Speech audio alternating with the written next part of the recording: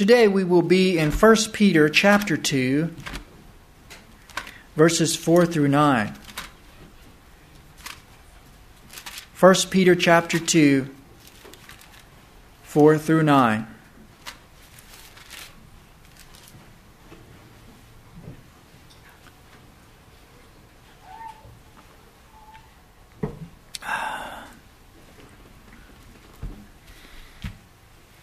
And I am reading from the New King James here. And it reads, coming to him as to a living stone, rejected indeed by men, but chosen by God and precious. You also as living stones are being built up a spiritual house, a holy priesthood, to offer up spiritual sacrifices acceptable to God through Jesus Christ. Therefore it is also contained in the Scripture, behold, I lay in Zion a chief cornerstone, elect, precious, and he who believes on him will by no means be put to shame. Therefore to you who believe, he is precious, but to those who are disobedient, the stone which the builders rejected has become the chief cornerstone, and a stone of stumbling and a rock of offense. They stumble being disobedient to the word to which they also were appointed. Verse 9 and 10, but you are a chosen generation, a royal priesthood, a holy nation, his own special people, that you may proclaim the praises of him who called you out of darkness into his marvelous light. Who once were not a people, but are now the people of God, who had not obtained mercy, but now have obtained mercy. Let us pray again. God in heaven, thank you very much again for this time, this break from this, for some of us, a busy week. And I just want to pray today, God, that these would be your words and not mine. Again, may Jesus be lifted up. Please minister to us, speak to our hearts. Open our hearts, God, today. Draw us close to yourself. God, we pray these things in Jesus' name. Amen. As many of you, or some of you know, that a part of my experience in ministry when I was in college was that I did literature evangelism. I was a colporteur. I actually have a partner in crime here today with me who used to help lead me in literature evangelism. But it kind of seems like no amount of good training could help me to be a good literature evangelist. At least the time when I was going to school. I did literature evangelism for a short while. Hillary was my leader. And then I got into literature evangelism for the summer program. And a good friend of mine, Uzi, was my leader. And in those months that I did literature evangelism, I learned a few things. Okay? And I learned that literature evangelism is not my gift. Okay? I was not the most successful one. I might have been the most faithful. Maybe. You can ask Hillary about that. He was so hardworking. Yeah, I always showed up, even when others didn't. But I remember when I went to the summer program in San Antonio with my friend Uzi Maldonado, it was in the heat of the summer. We were going door to door, and we would sell these books. These are some of the kind of books we'd sell. The Great Controversy, we called them mega books. And, we'd ask for a suggested donation. I don't remember, it was $15 or $20. We'd tell them we were students and all, and what great, wonderful books these were. And I remember when I got into literature evangelism at first, I was so passionate. I was so ready because I was a brand new Christian. I had only been baptized for a couple of years. And God had saved my life. And I wanted to tell other people the good news. And I said, this is right up my alley. I'm going to do this. So I got out there and I did it. And I remember that at the end of the summer program, there was about, 10 or 15 people, the summer program I did in San Antonio. We even had some students coming from Mexico, I think from the University of Montemorelos. And, I remember my leader, Uzi, came to me at the end, and he told me, he was talking a little bit about my progress and my results for the summer. And he came to me and said, Adrian, you are the drop-down king. Okay, now let me explain what that means. When you go door to door, you usually start with like a health book or something, okay? And then you start with the other big spiritual books. These are the ones you really want to get out. If you're a student trying to work your way through school, this is where they give $10, $15, $20 donations. And you never say, accept no the first time, right? Or the second time. And if you just can't get a mega book, then you give them a little drop down. It's almost for the colporteur evangelist, it's almost kind of an act of desperation. Please buy something, But they're Steps to Christ, they're wonderful books, and they could give 50 cents or $1. So most of the money I made was on the drop down. Okay? I was a drop down king. Because I was just in desperation. I couldn't sell these big mega books, but, maybe most of the time, I think they just wanted to get me off of their porch. Okay? So I was a drop-down king. That's how I made most of the money I made that summer. And unfortunately, of all the 10 or 15 students, I think I made the least amount. Yeah, there were some students making $2,000, $3,000, even $5,000, $6,000. I think I had like $800 or something like that. So compared to everybody else. But I got an A for effort. Yes. But that did not discourage me from continuing to answer the call in my life to ministry. I knew that God had called me. But that experience helped me to understand that my true calling was not in full-time evangelism. That was my thinking when God called me to ministry. I'm going to be a full-time evangelist. But my true calling was more towards a pastoral ministry. And that experience, among all the things, I learned a lot of stuff that summer. I could go on and on. But that was one of the things that I learned that summer. It helped me to understand what my calling in ministry was as I was getting out there and doing it. And let me tell you, sometimes I hated going out and do it because I just wasn't any good. I just didn't, it wasn't my thing. But it helped me to understand where God's calling in my life was at. And all of us have a calling in ministry, don't we? And some of us, we're challenged. We're not sure what that ministry is. We're not sure what is it that God has called me to do. We have a passion for one thing or not another. And so, God is calling all of us, just get out there. And, it's good sometimes to get involved in things that you're not sure whether or not this is your calling. But to get out there, if you have been born again, if you want to tell other people about Jesus, just get involved. And God will guide us and He leads us into what our ministries are. Amen? And so sometimes God uses those challenging experiences to teach us what our ministries are. But the Bible is very clear.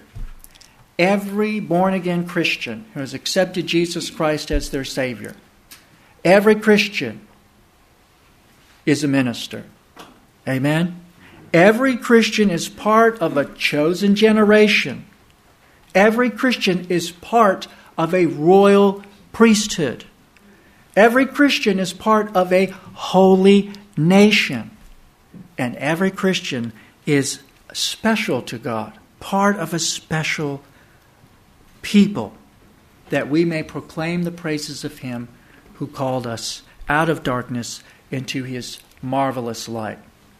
And so Peter here, he's writing his letter to these new Christians They're Gentiles, really, in what we would call today modern Turkey or Asia Minor. There's all these little Christian groups that have popped up in that area, and he's writing a letter to these brand new believers. And he's using this imagery that originally comes from the Old Testament book of Exodus chapter 19, verse 5 and 6. I'm just going to read there very quickly, Exodus chapter 19, verse 5 and 6. And this is where God has called his people out. He's delivered them out of Egypt. They're at Mount Sinai now. They're supposed to be going to the promised land. And God is about to speak the Ten Commandments in chapter 20. And so he says here in Exodus 19, 5 and 6, "Now therefore, if you will indeed obey my voice," he's talking to the people, "and keep my covenant, then you shall be a special treasure to me above all the people." There's those words, a special people, "for all the earth is mine. And you shall be to me a kingdom of priests and a holy nation. These are the words which you shall speak to the children of Israel." So Peter, being, a seasoned Jew, he's using this language from the Old Testament. And what Peter is doing is he's showing that God now is calling the Christian church the same way he called Israel in the past. As we know the story of the Old Testament, that the Israelites, who were called to be God's special people, a nation of priests, that they were not faithful to God, and they wandered away from God. We're talking about that earlier today in our Sabbath school. And so there were consequences to that. But God still has a mission. God still has a mission for the world. And when Jesus came and he restored humanity and he reclaimed all the losses that Israel had made, one of the reclamations that Jesus made was restoring the priesthood, if you will, to God's people. Restoring this to all Christians. And so Jesus, in his ministry, his life, death, and resurrection, when we become a Christian, when we identify with Jesus Christ, he elevates us to this position of a priest, of being part of a holy nation. And so each Christian is to be a disciple of Jesus Christ. This is apparent in the New Testament. But what is a disciple anyway? We don't use this word much in our society today. It's almost kind of like an archaic or ancient word. A disciple is first a learner or a student of someone or something else. We must all have the attitude of a learner in order to be a disciple of Christ. One of our purposes in life is to be like our teacher and master, Jesus Christ. And we learn about him from the Scriptures. We learn about him from the Bible. Next, a disciple is someone who disciplines himself in order to be like his master. After all, isn't that the word disciple? As you look at it, it's very similar to the word discipline, right? So there are disciplines in life. There is this conformity to be like the master and like the teacher. Isn't that right? Isn't that what a true disciple is? It's not conforming to the disciplines of worldly teachings or to some other popular person or trend. No, our conformity is to that of Jesus Christ. So if we want to know what it really means to be a disciple, it's very simple. We just read the Scriptures. What did Jesus do? What was he like? What was his mission? How did he interact with people? And how did he train his disciples to do the same? So in the New Testament, a Christian is both a disciple and a priest for Jesus Christ. Now, please notice that here in our text for today in 1 Peter, it does not say that you are royal priests.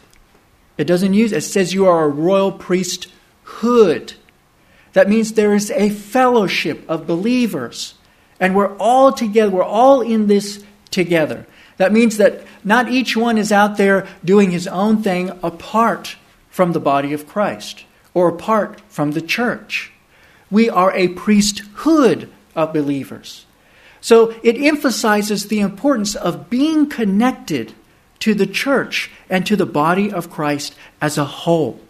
We function within the body of Christ as a whole. Now, each one has his own special ministry. We'll get to that in a minute. But it should all take place in the context of being part of that special priesthood.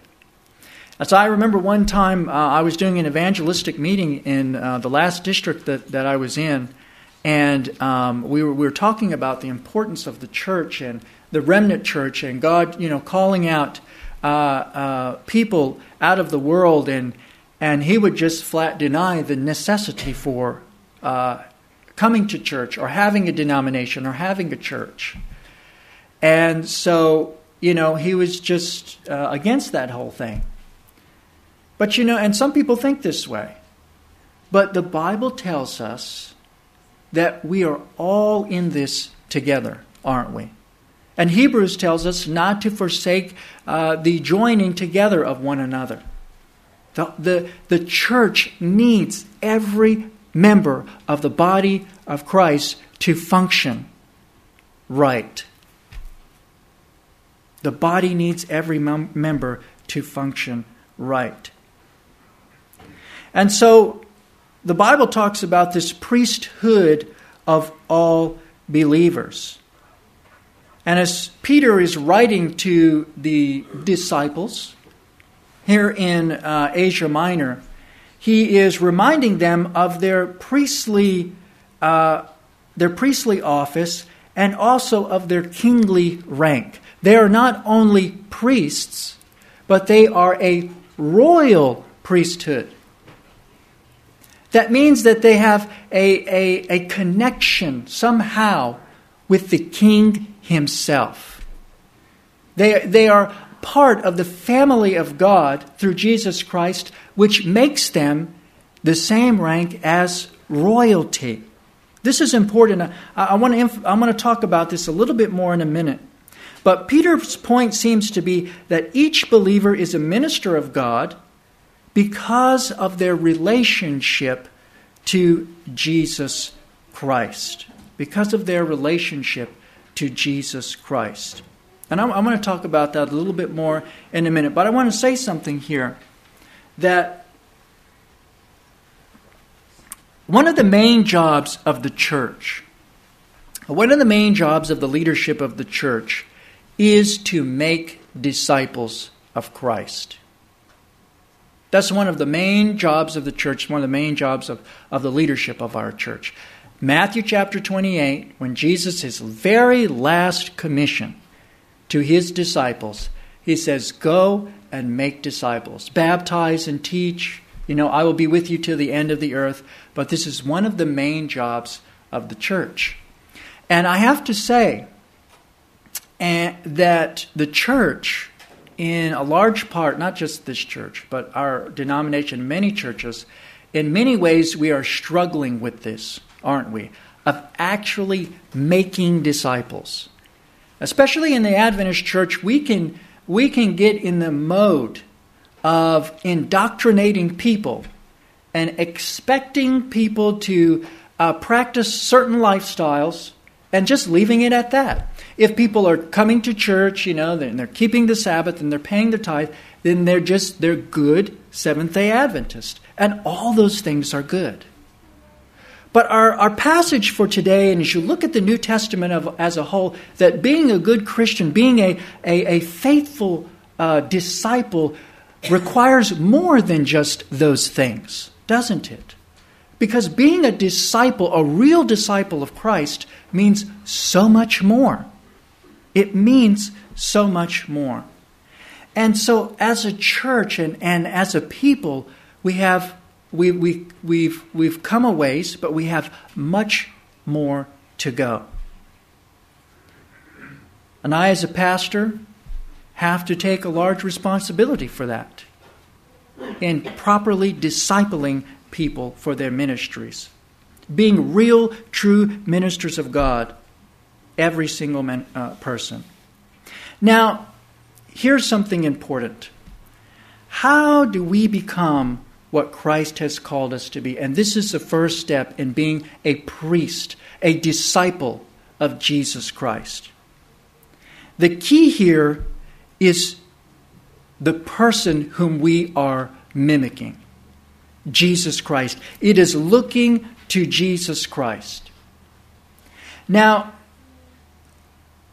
sometimes we get distracted from doing that.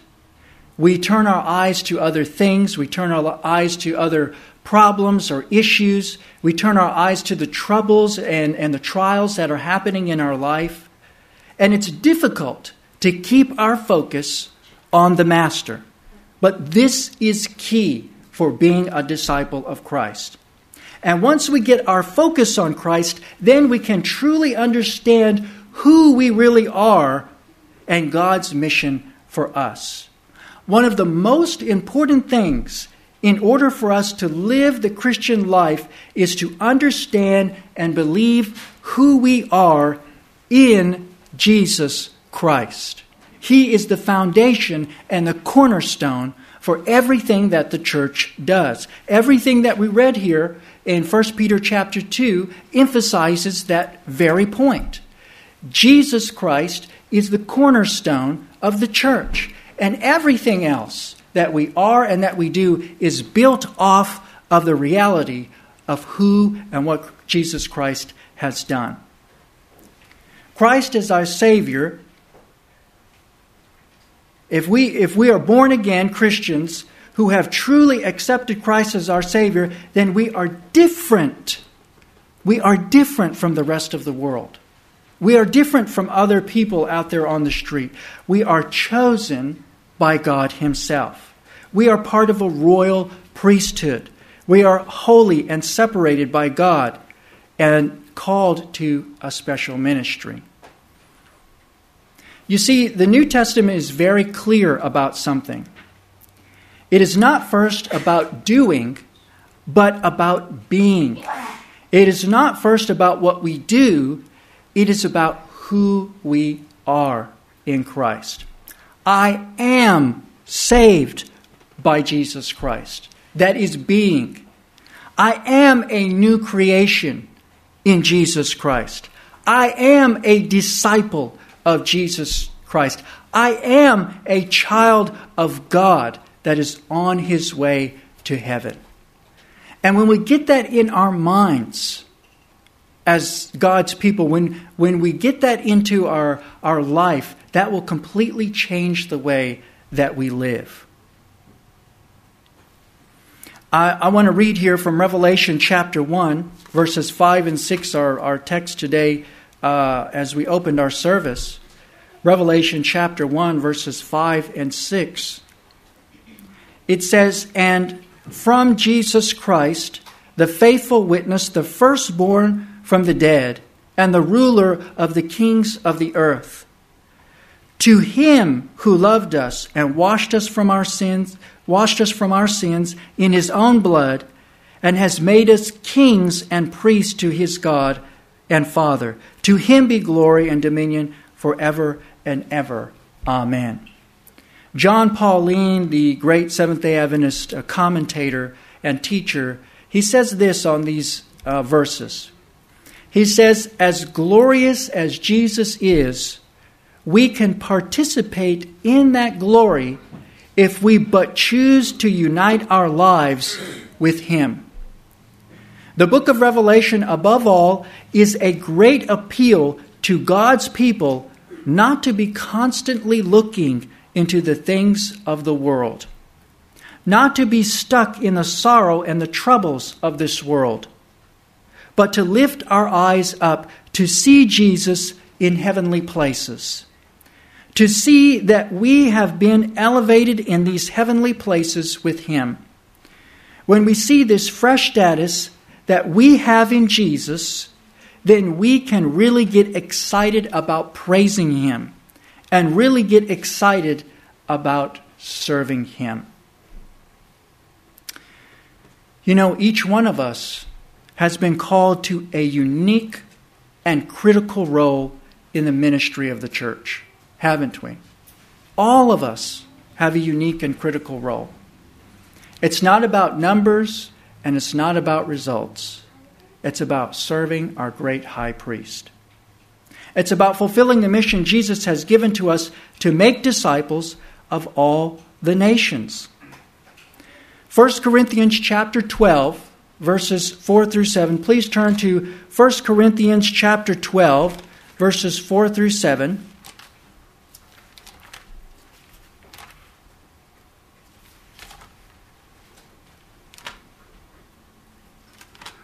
First Corinthians chapter 12, verses 4 through 7. It says, There are diversities of gifts, but the same Spirit. There are differences of ministries, but the same Lord. And there are diversities of activities, but it is the same God who works all in all.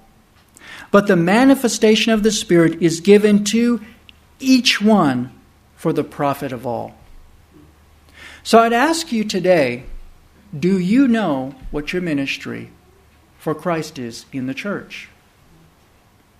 Do you know what that is? What is your passion for in the church? Now, we don't have time to go over all the spiritual gifts that are listed in the Bible, but there's a number of them. And the Bible is very clear, and it teaches us that when we are doing that very thing, that life is at its best. We are fulfilling and satisfying the purpose for our very creation. God has made each one of us unique. And I want to tell a story now about a man that maybe some of y'all have heard of or you know. His name is Nick Vujicic. He's originally Australian-born. He has a ministry called Life Without Limbs. Has anybody ever heard of this man before? I mean, some of you have heard of him. Amazing ministry. So Nick Vujicic, he's a Christian evangelist, and he was born with a condition called tetra amelia syndrome.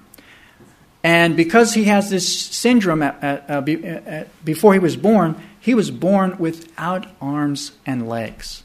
No arms and no legs from birth. And he was actually born the son of a preacher. And people would ask, how could God let this happen to this family? When he was a little boy, he was so depressed because of his condition, because of his handicap, that he actually thought about committing suicide. And he attempted that in his bathtub. He was going to drown himself.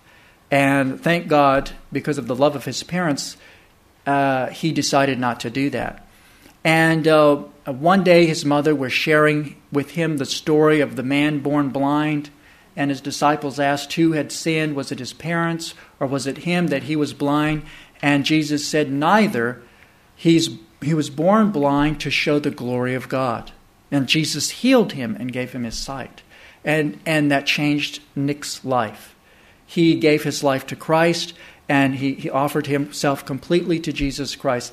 And to make a long story short, he has become one of the most successful Christian evangelists of our time, baptizing hundreds of thousands of people all over the world.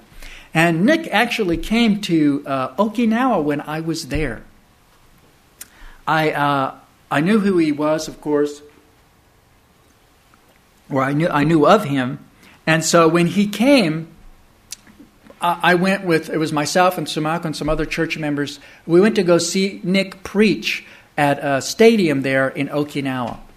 And you should have seen the thousands and thousands of people who came to hear this evangelist preach. Now, it is hard to get Japanese people to come into church unless they're getting married. They use them for marriages, like the wedding ceremony, and that's it.